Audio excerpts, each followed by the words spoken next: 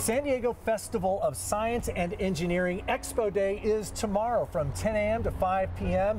CBS 8 is the proud media sponsor. Our Evan Narani is going to be out there emceeing, helping things move along. And today we have a little bit of a display for you. Professor Smart here is going to have some fun and show you what science can do. But I'm going to start out with Sarah Pagano. You're the director of the San Diego Festival of Science and Engineering. So first off, for people who don't know, what is it? Yes, it's the Festival of Science and Engineering. It's a free day, pre-K to grade, all ages come down. It's to expose San Diego about all the innovation that's here.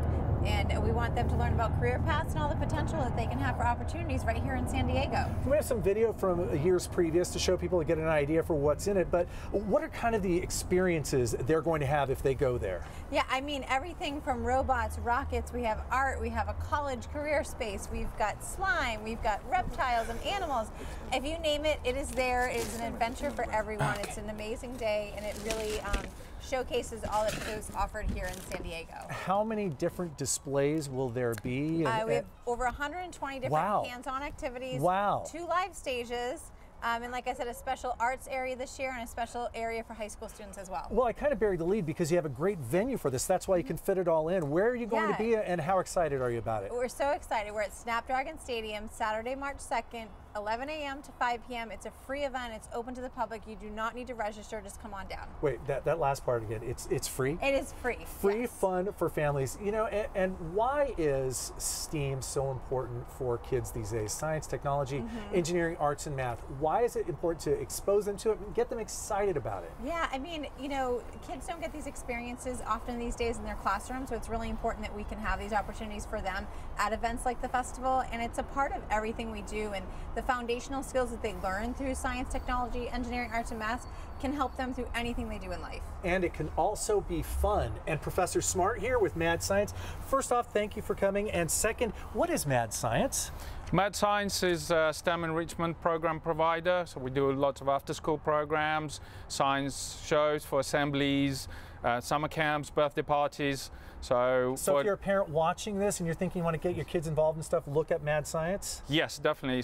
Mad Science San Diego. All right. Okay, and what are you doing for us today, Professor Smart? So today we are going to do one of the children's favorites, elephant toothpaste. All right.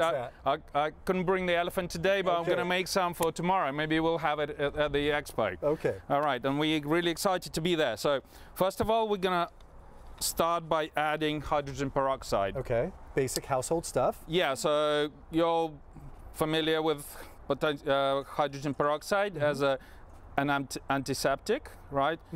To clean your cuts and scrapes. Okay, so it breaks down when it's exposed to light. That's why it's usually sold in brown bottles. Okay. So today we're actually using 32% hydrogen peroxide, so it's very strong. That's why I'm wearing my protective gloves. Okay. I don't want to get it on my skin. Okay.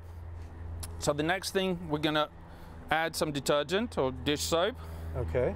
So this is a key for creating a foam in elephant toothpaste by trapping the reaction.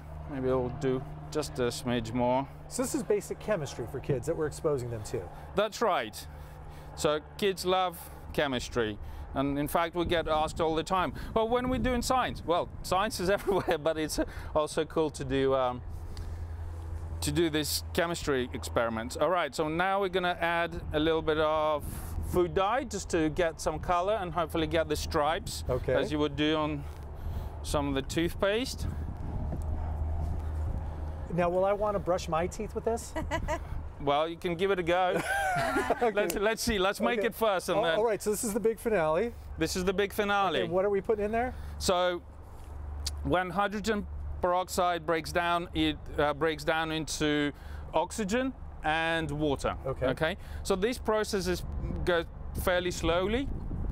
So what we're going to do, we're going to accelerate that process by putting catalyst, which is potassium iodide. All right. Okay, so when we do this, it's going to speed it up really. Goggles on. So I'm going to back away, Professor Smart, let you do that really quickly. So let me put this away and see what happens. I'm going to remind people this and more tomorrow at Snapdragon Stadium. It's all free fun for you and your family, and the kids are going to love it, just like this. Ready? You know what? That is just great. That is just fantastic, and kids love it. Again, we're going to put up a graphic for people, just all the details again. Sarah Pagano, we're going to tell them it's tomorrow from 10 to 5. Free Snapdragon Stadium, rain or shine. Bring the kids, let them have fun. Maybe they'll make some help out in making some elephant toothpaste. Professor Smart, and I appreciate your time so much and that demonstration. Thank you so much. Thank you for having us. Mad Science, check it out as well, Yeah, Clarence. and we'll be on the stage at 12:40. All right, 2 stages, a lot of fun. Back to you, Heather.